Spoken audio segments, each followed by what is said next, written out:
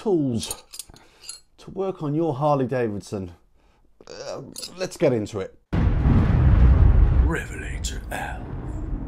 Hello, welcome to RevelatorAlf. Hope you're enjoying the channel and the series of videos. Please like, share, subscribe, leave those comments below. Check out the website RevelatorAlf.com and click the bell next to the subscribe button for all future videos. So in this video, I'm talking about Harley Davidson motorcycles. I own one, you may own one, you may want one. You may want to start wrenching on it at home, doing all those little service items, or maybe digging a little bit deeper. But then you need tools. Yes.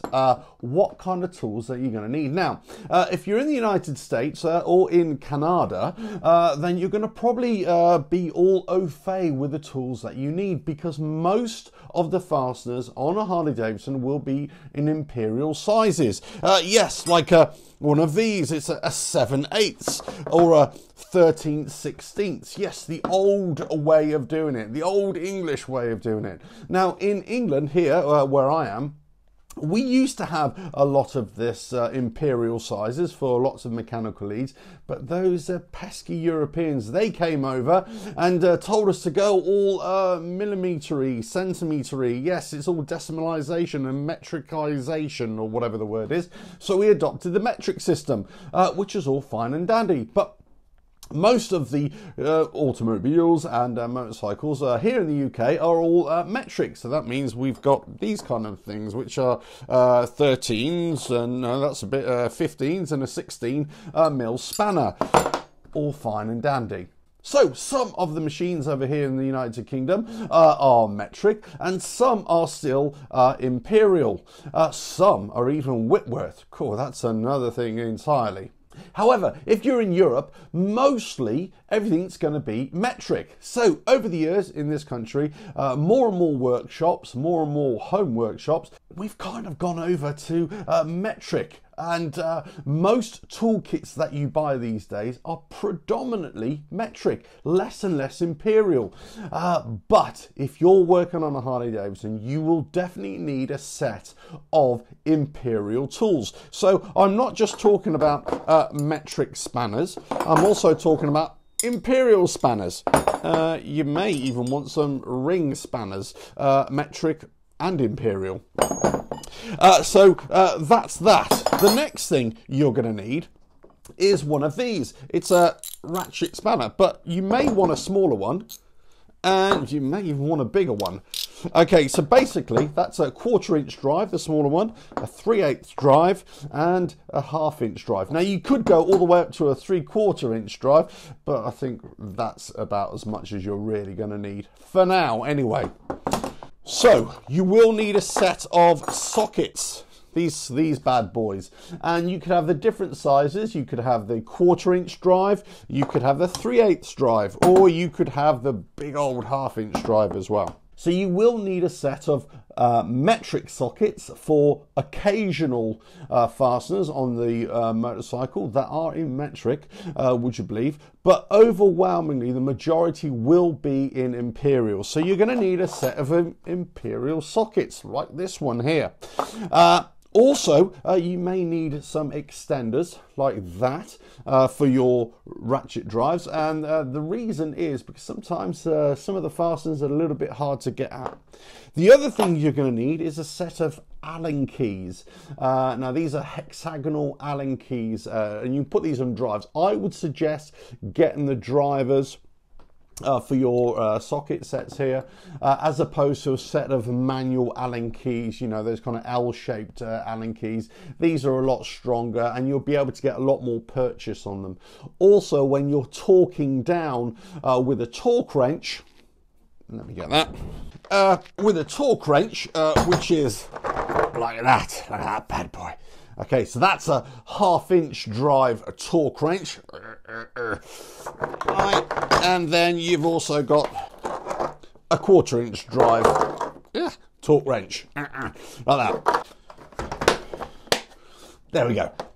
Now, the reason why you've got different size torque wrenches, well, essentially, the smaller one is for those tiny fasteners that hardly need any force applied to them at all, and then the bigger one is for those manlier jobs, as it were, the ones that need a little bit more meat on the bones with that force to tighten them up. Anyway, so you're going to need torque wrenches, you're going to need metric spanners and wrenchy things, and imperial ones. You're going to need socket sets, imperial and metric. You're going to need Allen keys. I would suggest get the socket sets, imperial and metric, would you believe? You're also going to need one of these or a few of these sizes.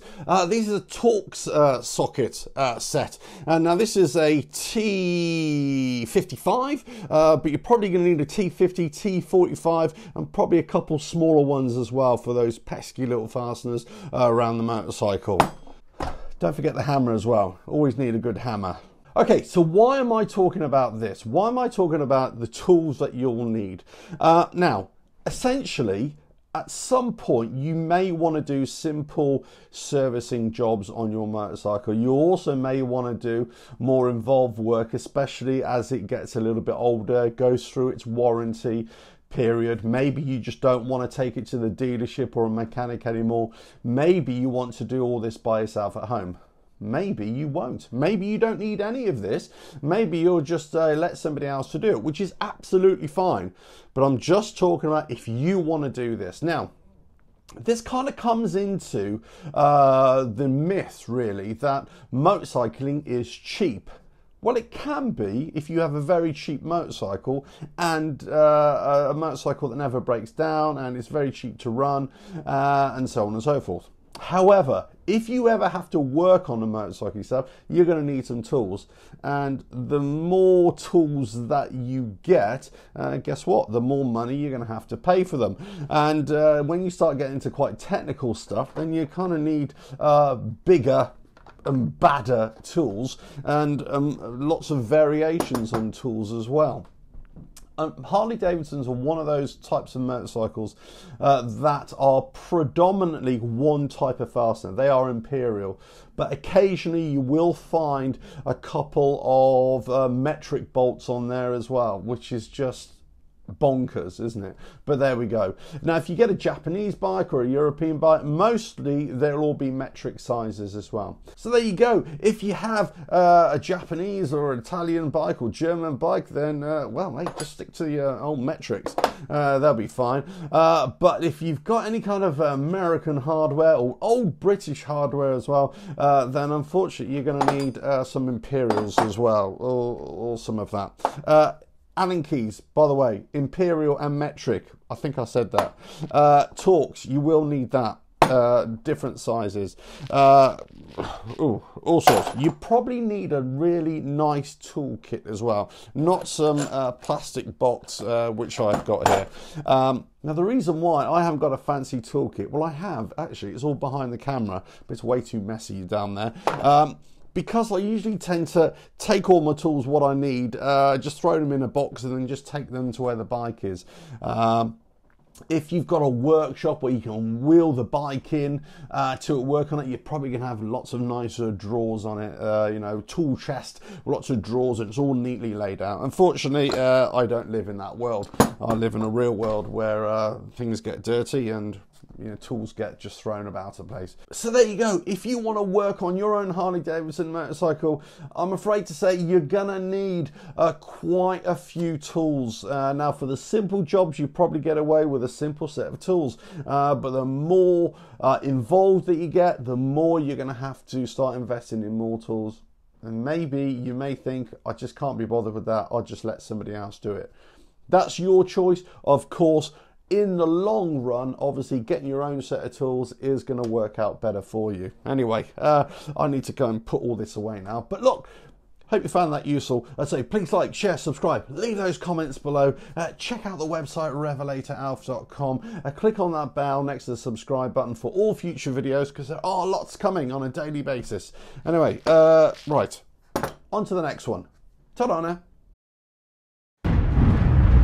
RevelatorAlf.